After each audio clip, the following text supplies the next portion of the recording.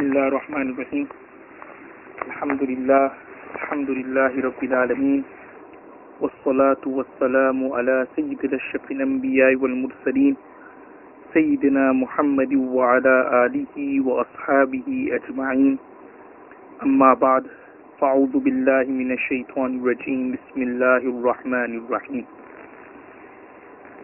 In last week's lesson we were looking at those people who persecuted Rasulullah sallallahu alaihi wasallam, who humiliated Rasulullah sallallahu alaihi wasallam, who mocked and hurt Rasulullah sallallahu alaihi wasallam.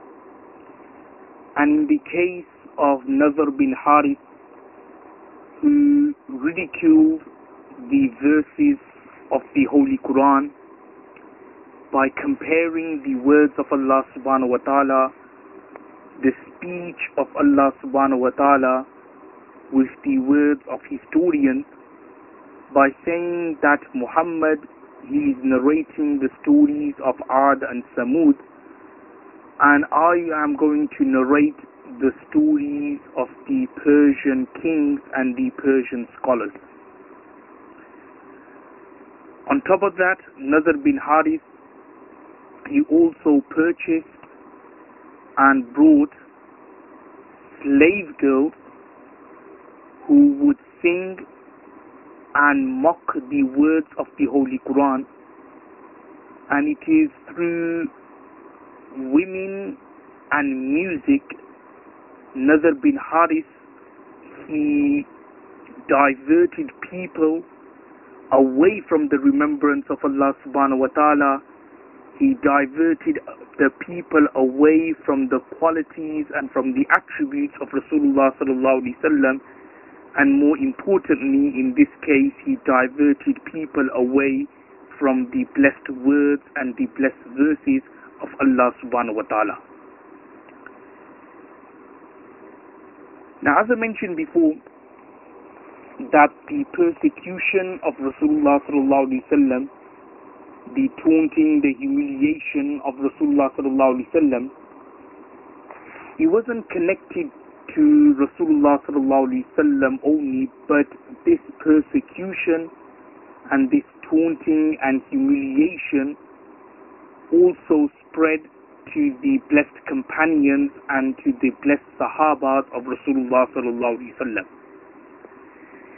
And to a certain extent, the difficulties and the persecutions which Rasulullah sallallahu alaihi wasallam was going through was less compared to the difficulties and the persecutions the Sahabas and the companions were going through.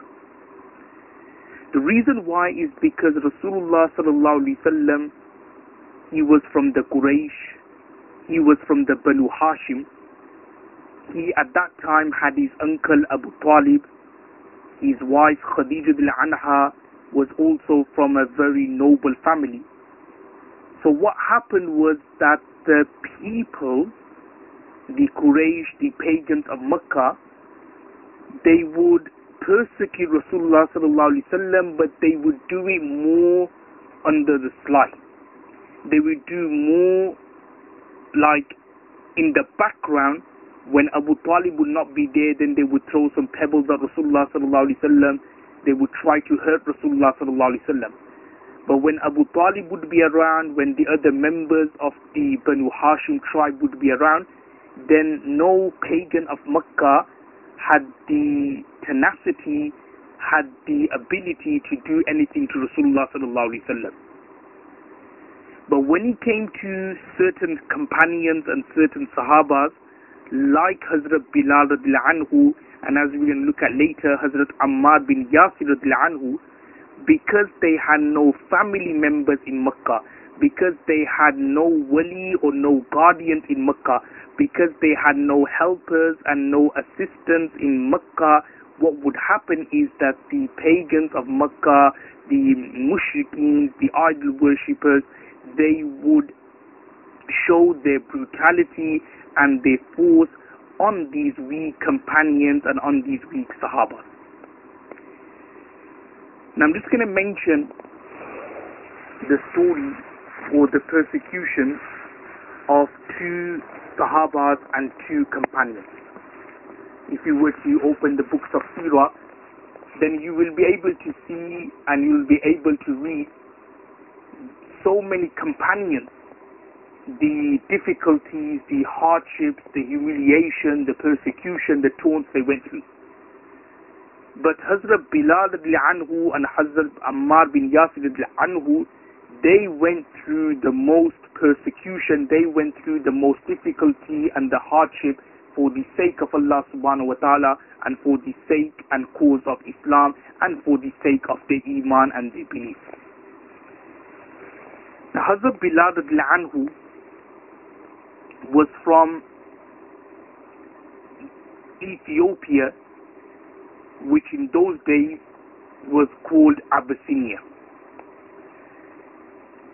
He was of a dark complexion, and he was the slave of Umayyah bin Khalf. Now when Hazrat Bilal anhu accepted Islam, Umayyah bin Khalf, in the mid-afternoon, when the heat of the sun would be at its most fierce and the sand of the desert would turn blazing hot, Umayyah would then direct his servants to make Hazrat Bilal anhu lie flat down on the hot baking sand. They would then put a massive stone or a rock on his chest to restrict his movements, and they would let Hazrat Bilal anhu lie down in that state with his back on the hot baking sand, on the hot desert sand, and Umayyah bin Khalf would then say to Hazrat Bilal anhu that, Bilal, denounce Muhammad and believe in our gods. Denounce Muhammad, denounce your belief in the oneness of Allah subhanahu wa ta'ala, and believe in Lat and Uzza, believe in our gods. Now in these trying and testing times, Hazrat Bilal anhu did not let go of the religion. He did not say, okay Umayyah, I believe in what you are saying, or I believe in your God. He did not say that. But instead, in these testing and difficult times, he kept on saying, Ahad, Ahad, Allah subhanahu wa ta'ala is one, Allah subhanahu wa ta'ala is one. And the moral which we can gather from this particular story is that whenever in our lives, whenever we are going through any testing and any kind of difficult situation, we should never ever forget Allah subhanahu wa ta'ala. We should never ever forget the words and the sunnah of Rasulullah sallallahu alaihi wasallam, but instead, difficult times, tribulations and hardships should be a cause and a means for us to gain nearness to Allah subhanahu wa ta'ala. And that's why when we look through the books of hadith, like your Sunan Abu Dawood, like your Sunan Tirmidhi, like your Sahih al-Bukhari and Sahih Muslim, it tells us that whenever Rasulullah sallallahu alaihi wasallam would be faced with any hardships, or whenever, say for example, something unusual has happened in terms of a solar eclipse, in terms of all of a sudden the day becoming dark, and so on and so forth, Rasulullah sallallahu alaihi wasallam would hasten towards salah, would hasten towards the remembrance of Allah subhanahu wa ta'ala, would hasten and encourage the companions in the obedience of Allah subhanahu wa ta'ala, and in fulfilling the words and the commands of Allah subhanahu wa ta'ala. So exactly here as well, whenever we go through any difficulties, we should think of Allah subhanahu wa ta'ala first. But unfortunately what happens nowadays is that whenever we go through any difficulties, the last person and the last thing we think about is Allah subhanahu wa ta'ala and the words of Rasulullah sallallahu alaihi wasallam. Whenever we are in any difficulty, we look for the the nearest imam or the local imam or the local scholar, and we asking for a ta'weez, we asking for du'as, we asking for this and that, we asking, can he help us out, can he help us out? But instead, whenever we are in difficulties, first and foremost, our port of call should be Allah subhanahu wa ta'ala. So exactly as well, regarding Hazrat Bilal anhu, when he was going through some difficulty, he did not give up his religion, he did not give up his iman, but instead he kept on saying, Ahad, Ahad, Allah subhanahu wa ta'ala is one, and Allah subhanahu wa ta'ala is one. And just on the side, I'll just mention another ruling here, and that is that it is mentioned in the books of fiqh that if someone, say for example, is forced to give up his religion, somebody points a gun to your head, somebody puts a knife near your neck, and he says that give up your religion, otherwise I will kill you. So it's mentioned in the books of fiqh that in that situation it is permissible for a person to denounce his religion and say the words of kufr, say that he believes in someone besides Allah, say that he believes in a prophet besides Rasulullah sallallahu alaihi wasallam. He will be allowed to say that verbally as long as وَقَلْبُهُ مُطْمَئِنٌ بِالْإِيمَانِ, as long as his heart believes in the oneness of Allah subhanahu wa ta'ala and believes in Rasulullah sallallahu alaihi wasallam. If in that difficult and trying and testing situation, if he was to say the kalima kufr, it would be allowed, it would be permissible. However, the scholars have also gone on to say that if he did sabr, لَوْ صَبَرَ حَتَّى قُتِلَ, he did sabr, he was patient, and he said that no, I'm not going to say kalima kufr, I'm not going to say that I don't believe in Rasulullah sallallahu alaihi wasallam, or I don't believe in the oneness of Allah subhanahu wa ta'ala, and that I believe in your gods, and that I believe in Lat and Uzza.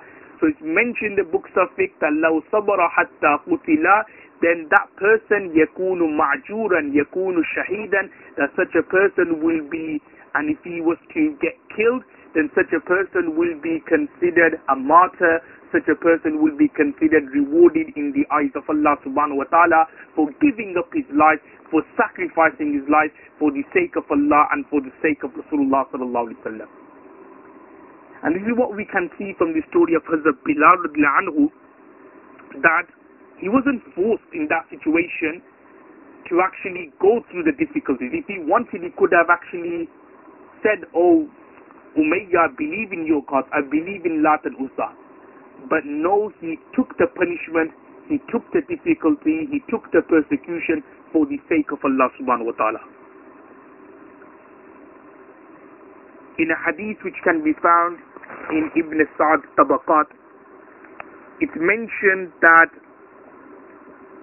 sometimes Umayyah bin Khalf would make Hazrat Bilal anhu wear an armor suit, and then he would make him lie down on the hot desert sun of Arabia. Now, a suit made out of armor, if somebody was to wear a suit made out of armor, the suit itself is very, very hot. Hot in terms of like, you start sweating, you start boiling inside. So imagine Umayyah making Hazrat Bilal anhu wear one of these suits, and then top of that would then make him lie down on the hot sun, on the hot desert sand, and he could imagine the difficulty, the anxiety, the stress of the Bilal anhu going through whilst in that particular suit of armor. His body is kind of burning. But even then, he never gave up Iman. He kept on saying, Ahad, Ahad, Allah subhanahu wa ta'ala is one. Allah subhanahu wa ta'ala is one.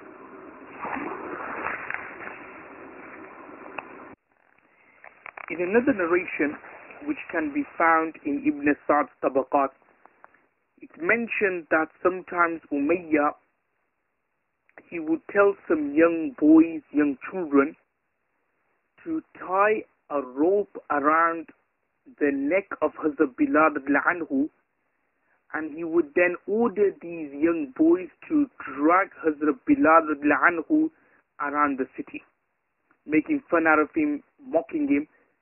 But even then, Hazrat Bilal radiallahu anhu, in these difficult situations, he would keep on saying, Ahad, Ahad, Allah subhanahu wa ta'ala is one, Allah subhanahu wa ta'ala is one. Now once Hazrat Abu Bakr radiallahu anhu passed by and he witnessed the torture and the persecution of Hazrat Bilal radiallahu anhu firsthand. Hazrat Abu Bakr radiallahu anhu then started berating Umayyah, telling Umayyah that, look, stop, persecuting this weak and innocent person. He wants to believe in the oneness of Allah subhanahu wa ta'ala. He wants to, Rasulullah sallallahu alaihi wasallam, then stop persecuting him, stop torturing him. Now Umayyah then turned around and he then said to Hazrat Abu Bakr radiallahu anhu that it's your fault. Because you have converted and you have become Muslims and you let go of your forefathers' religion, that's why we are torturing him, that's why we are persecuting him. And then Umayyah then said to Abu Bakr radiallahu anhu that it is now obligatory upon you, i.e. Abu Bakr radiallahu anhu, to free him. So Abu Bakr radiallahu anhu agreed, and he said that I have a strong slave who I will give in return for Hazrat Bilal radiallahu anhu. Hazrat Abu Bakr radiallahu anhu then handed this slave over to Umayyah.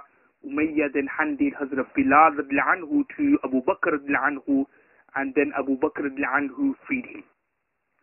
And it's mentioned that the marks of the torture and the persecution of Hazrat Bilal radiallahu anhu can be seen or can be visible or was seen clearly on the back of Hazrat Bilal radiallahu anhu.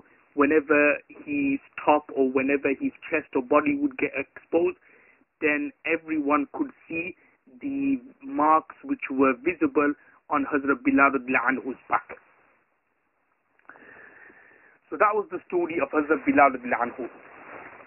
The next companion which I'm going to look at, and the persecutions and the difficulties he went through, is the companion named Hazrat Ammar bin Yasir radiallahu anhu. Now, like Hazrat Bilal radiallahu anhu, Hazrat Ammar bin Yasir radiallahu anhu was not originally from the city of Mecca. Hence, he had no family members, he had no tribes, he had no anyone, no assistance, no helpers to help him from any torments and any tortures from the pagans of Mecca. Now the story of Hazrat Ammar bin Yasir radiallahu anhu is as follows, that his father Yasir radiallahu anhu was from Yemen, and he came to Mecca in search of one of his missing brothers.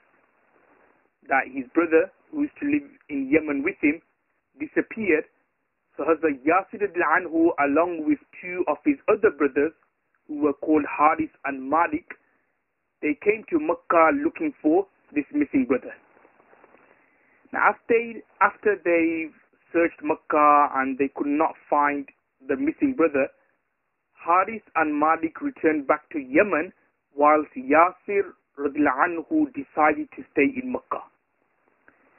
And it's mentioned that Yasir radiallahu anhu, he made friends with Abu Huzaifa al-Makhzumi, and Abu Huzaifa al-Makhzumi had a slave girl whose name was Sumayya bint Khayyat, and Abu Huzaifa al-Makhzumi got Hazrat Yasir radiallahu anhu married to his slave girl Sumayya bint Khayyat, and it is from this union, or it is from this nikah and marriage, Hazrat Ammar bin Yasir radiallahu anhu was born. Now when the call of Islam came and the da'wah and the preaching of Rasulullah sallallahu alaihi wasallam became open, Hazrat Yasir radiallahu anhu i.e. the father, Hazrat Sumayya bint Khayyat radhiyallahu anha, the mother, and Hazrat Ammar radhiyallahu anhu and his brother Abdullah bin Yasir radhiyallahu anhu all embraced Islam. Now, as I was mentioning above just now, that Hazrat Ammar bin Yasir radhiyallahu anhu and his family, they had no support in Makkah. They were like total strangers in Makkah. No one knew them. So what happened was that the Quraysh were able to persecute them and were able to inflict all types of punishment and all types of beatings and torture and brutality over them. And like with Hazrat Bilal anhu, I mentioned above, they would make Hazrat Ammar bin Yasir anhu lie in the, or on the desert sand, on the hot desert sand. They would sometimes beat Hazrat Ammar bin Yasir anhu to such an extent that he would fall unconscious. Sometimes they would hurl water over him, and sometimes they would make him lie down on blazing coals. So these were the difficulties Hazrat Ammar bin Yasir anhu was going through. And it's mentioned that once Rasulullah sallallahu alaihi wasallam passed by Hazrat Ammar bin Yasir anhu, he passed his hands over Ammar bin Yasir anhu's head, and he said, Ya nar, O fire, kuni bardaw wa salaman ala Ammar, that become cool, bardan wa salaman, and safe, ala Ammar, on Ammar bin Yasir anhu, kama kunti ala Ibrahim, the same way you were cool and safe on Hazrat Ibrahim alayhi salatu wassalam. This was when Hazrat Ammar bin Yasir anhu, he would be lying down on the desert sand, and he would like basically burn his back. He could actually, it was like ripping the skin on his back. He was like peeling the skin on his back. Then Rasulullah sallallahu alaihi wasallam made this particular dua, that the same way Allah subhanahu wa ta'ala made the fire cool for Hazrat Ibrahim alayhi salam when he was thrown in, because he broke the idols, and he was ordered by the king at that time, Namrud, that he should be sent to the fire. So Allah subhanahu wa ta'ala made the fire cool and made it safe for Hazrat Ibrahim alayhi salam. This is the same dua Rasulullah sallallahu alaihi wasallam is making for Hazrat Ammar bin Yasir anhu, so that his persecution and his difficulty becomes light and easy for him. And it's mentioned also that Abu Jahl, and we talked about Abu Jahl in last week's lesson, he once thrust a spear into the private parts of Hazrat Sumayya bint Khayyat radhiyallahu anha, which instantly killed her, and she became the first martyr of Islam. So she was the first person to be martyred. She was the first person to be a shahida, and someone who martyred and sacrificed their life for Allah subhanahu wa ta'ala and for the oneness of Allah subhanahu wa ta'ala, for the words Ahad, Ahad, that Allah subhanahu wa ta'ala is one, Allah subhanahu wa ta'ala is one, for the reason, for the sake of the love of Rasulullah sallallahu alaihi wasallam, for the obedience of Rasulullah sallallahu alaihi wasallam, and also for to implement the wordings, the commands of Allah subhanahu wa ta'ala and the obedience of Allah subhanahu wa ta'ala. Hazrat Sumayya bint Khayyat became the first shahida and the first martyr in Islam. Now, as I mentioned before, that the Quraysh, the pagans of Makkah, they were trying everything within their capacity, within their ability and their capability to stop the flow of Islam. They tried persecuting Rasulullah sallallahu alaihi wasallam. They tried humiliating Rasulullah sallallahu alaihi wasallam. They tried persecuting and humiliating the companions and the Sahabas, but it did not stop people converting to Islam in their tens and in their hundreds. Now, approximately 5 years before the Muslims migrating to Medina Munawwara, the pagans of Makkah, they approached Rasulullah sallallahu alaihi wasallam and they asked Rasulullah sallallahu alaihi wasallam to show them, to exhibit to them some signs and some miracles to prove that he was in fact a true prophet and a true Nabi of Allah subhanahu wa ta'ala. Now, I mentioned a couple of weeks ago the wisdom regarding Iman bil Ghaib and belief in the unseen, and that Allah subhanahu wa ta'ala, He doesn't show miracles clearly. And one of the reasons why is because if Allah was to show something clearly, if He was to show Jannah, if He was to show paradise, if He was to show hell clearly, if He was to show something supernatural, something amazing, then there would be no concept of Iman bil Ghaib. What would happen? Everybody would be believers, everybody would be religious, everybody would be pious.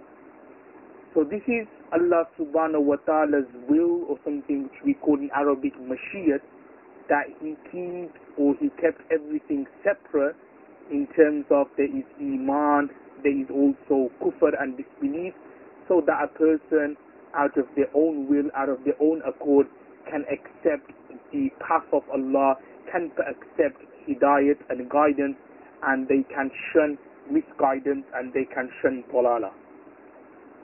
Now what happened was, the pagans of Makkah, which included Walid bin Mughira, As bin Wa'il, As ibn Hisham, and so on and so forth, they came to Rasulullah sallallahu alaihi wasallam and they demanded a miracle. And they demanded in particular for Rasulullah sallallahu alaihi wasallam to split the moon into two parts.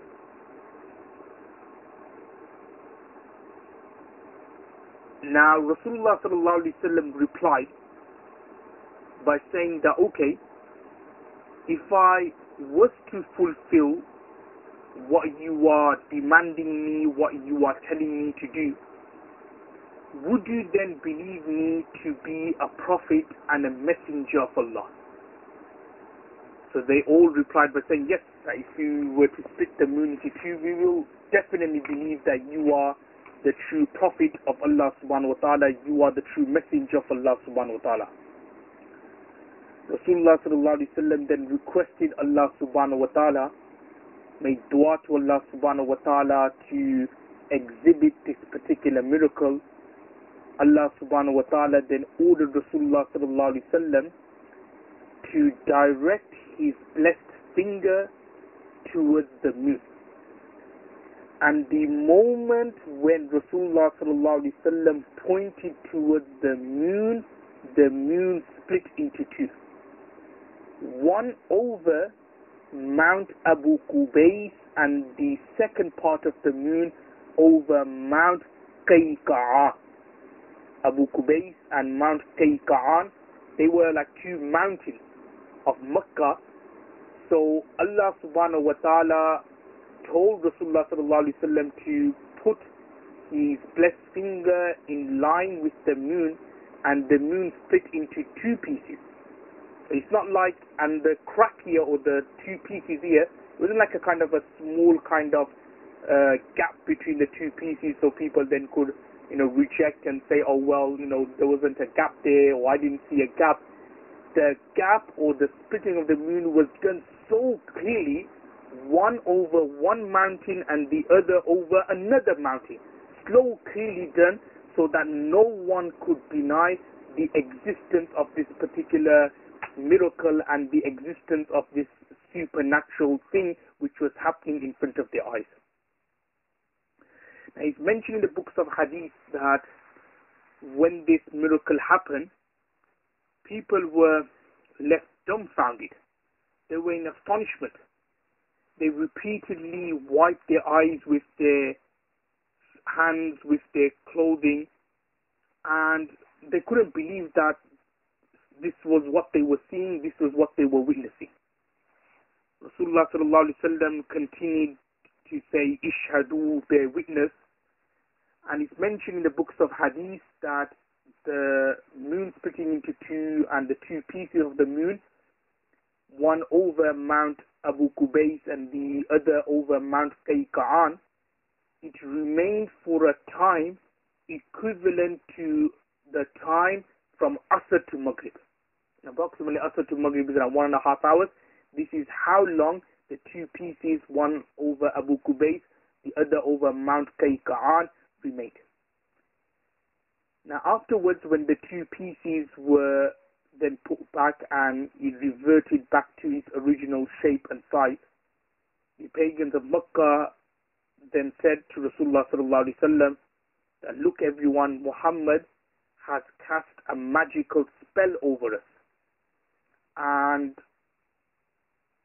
what he did, splitting the moon into two pieces, this is not a miracle, this is not something real, but he has done some magic over us, he has done some sihr over us, he has done some kind of spell over our eyes, where to us it seemed as though that the moon was split into two, but in reality it wasn't. They themselves then said that when the travelers come to Makkah, or when they enter Makkah, we'll ask the travelers that did they see the moon split into two. Now in Arabia in particular, most of the time they would travel during the night. Very rarely they would travel during the day because it was too hot in the day to travel. So they would travel during the night. Now when the travelers returned, or when they arrived or approached Makkah Mukarramah, they, i.e. the pagans of Makkah, asked the travelers that, did you see anything unusual? Did you see the moon split into two? So that all the travelers replied by saying, yes, that we saw the moon being split into two pieces. And this is what Allah subhanahu wa ta'ala says in the Holy Quran in Surah Al-Qamar, chapter 54. Bismillah ar-Rahman ar-Rahim. اقتربت الساعة وانشق القمر, that the day of judgment is close, وانشق القمر, and the moon has split. وإن يروا آية يعرضوا ويقولوا سحر مستمر. And if they, i.e. the pagans of Makkah, was to see a sign, يعرضوا, they would turn their faces away, ويقولوا, and they would say سحر مستمر, that this is a continuous sihr, this is another form of black magic, this is a form of magic which Rasulullah sallallahu alaihi wasallam has placed over our eyes, so that to us it seems as though that the moon has split into two, but in reality it hasn't. Regarding this particular verse, اقتربت الساعة وانشق القمر, some scholars of the view that this وانشق القمر, the splitting of the moon, is actually one of the signs of Day of Judgment.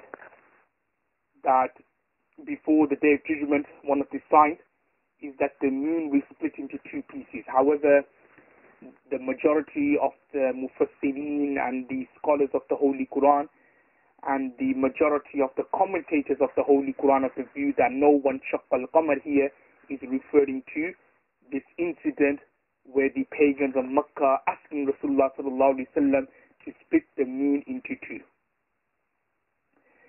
Now those who are the deniers of Islam, they turn around and say that, well, this is impossible.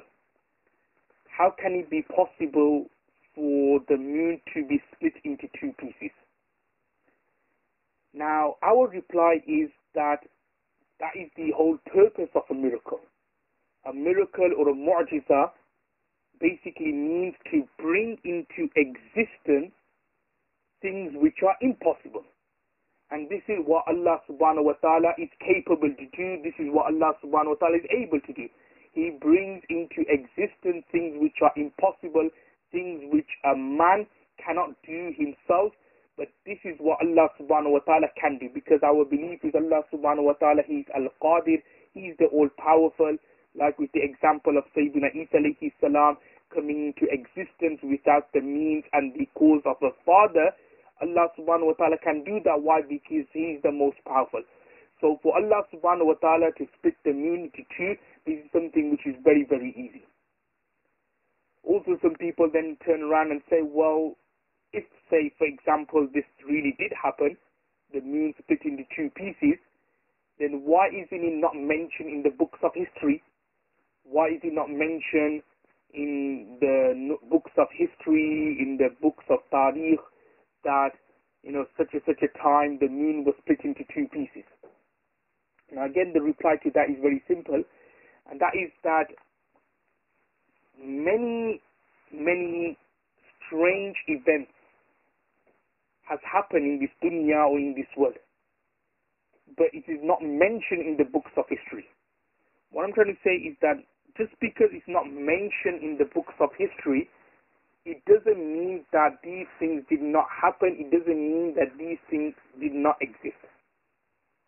And also at the same time, another reply one can give is that the aim of this particular miracle was to show the people of Makkah, was to show the pagans of Makkah the splitting of the moon. So it is possible that the rest of the world did not see the splitting of the moon, but only those people, only the pagans of Makkah, only Walid bin Mughira, As bin Wa'il, and someone who requested this particular miracle from Rasulullah sallallahu alaihi wasallam, only they saw it. And another way to look at it is that it could also be so that Allah subhanahu wa ta'ala, He showed the miracle to the people. He showed this miracle to the people of Makkah, but for the rest of the world, Allah subhanahu wa ta'ala, He didn't want to show that miracle to them. Because our belief is that if Allah subhanahu wa ta'ala, if He wants, He can put a veil, He can put a hijab over people's eyes to such an extent that things which are so clear, people are not willing to accept. And this is similar to the tafsir which I mentioned before, خَتَمَ اللَّهُ عَلَى قُلُوبِهِمْ, that Allah subhanahu wa ta'ala has put a veil over the hearts of the pagans of Makkah in terms of any kind of blessings, any kind of information about the deen and the religion. They are unwilling to accept or listen to. Why? Because Allah had put a veil over their hearts. Allah subhanahu wa ta'ala had made their hearts hard and strong that they are unable to accept anything. So similarly here as well, that what could have happened is that saying of Allah subhanahu wa ta'ala may have shown the people of Makkah this particular miracle, but for the rest of the world, for the rest of the dunya, Allah subhanahu wa ta'ala did not make it visible for them. Because remember, the visibility of something depends on Allah subhanahu wa ta'ala's will and mashiach. And this is just generally, that is our belief anyway. That whatever happens in this dunya, for us to see, for us to hear, for us to smell, and so on and so forth, we believe that this is all down to Allah subhanahu wa ta'ala's will and mashiach. And if Allah subhanahu wa ta'ala, say for example, doesn't want this miracle to be seen by others besides the people of Makkah, then Allah subhanahu wa ta'ala can do that, as I mentioned before, because He is Al-Qadir, He is the most powerful, and He can do whatever He wants. We leave it here for this week. May Allah give us the tawfiq to act on as we said. Wa akhiru da'wana alhamdulillahi rabbil alameen.